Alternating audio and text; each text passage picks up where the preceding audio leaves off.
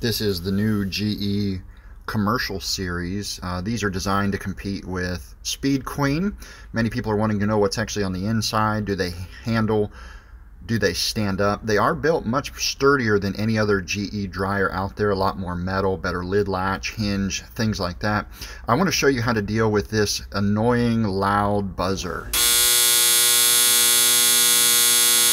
This buzzer is so annoying. We're actually getting customers complain about it, saying, how do I fix this? How do I turn it down? You'll notice in the control panel here, there's no way to disable it or to turn the volume down. With any GE, it's a simple and easy hack, but I do not recommend you do this at home for the simple reason you may void your warranty. It's kind of like saying, don't play in the road, but if you do, watch for cars. So do not do this. You may void your warranty, but here's what you do. You go around the back, you take a couple screws out, look at the back panel, and here's everything that you would see on the inside. Then you identify the buzzer, which is this guy right here, and you simply pull one of these wires. Now you will no longer hear that annoying sound,